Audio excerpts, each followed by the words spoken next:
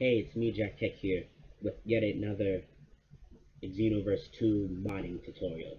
This one is going to show you texture fixing and assigning, something I would skip in previous tutorials because I wasn't confident on how to do it, but now I am because there's a program which makes it easy, and you're going to be downloading that program. So first of all, either use Google or go into the description, and you're going to download EMD ID Material Changer, this. Right, you can see the link right here, but it's going to be in the description. So download that and drag it to wherever you're going to use it. The program's right here. And as a bonus, you can go to the Citadel Discord server, which will also be in the description. Go to the tools section, scroll up a bit, and a post from the Stocklow shows FBX EMD, a fixed version, which will be very useful. It's not necessary at all, but it's useful if you're going to be using this tutorial as well. It basically keeps you from having to flip the texture. Anyway, now onto the actual work. So we exported a texture. We exported a model, and the texture is messed up on the orange geek and the logo. The logo is supposed to be, it's nonsense. As you can see, the texture for the bust, for the skin, and the inner shirt works. Why?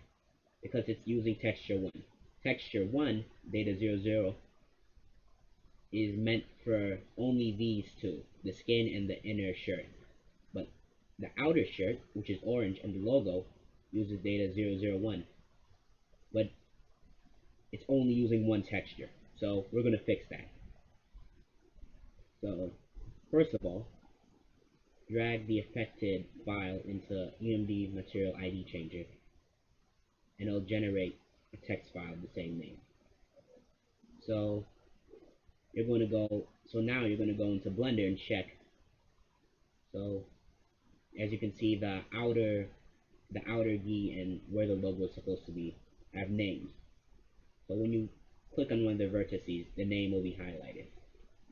So that's Doogie Sayatu and Mark. So now that we know those names,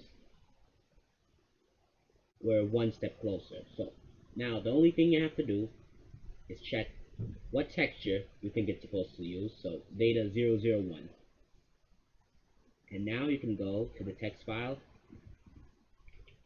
and change the 0 to a 1. And if you're using a model that uses data 002, right? The material needs data 002, you'll change it to 002 and 3 and so on and so forth.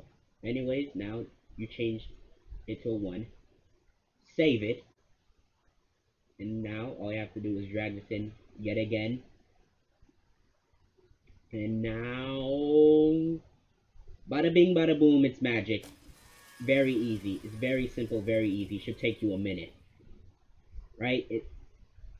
This is amazing. But just to show you one more thing. So let's say you wanted to make a edit to this, right? So let's say you export it, convert it again, right? And as you can see, it's going to be messed up once again. But don't worry, because all you have to do is drag in the affected model into EMD Material ID Changer again, and bada bing, bada boom, magic, lightning strikes twice, amazing. Alright, the video's done. Go eat a hamburger. Bye.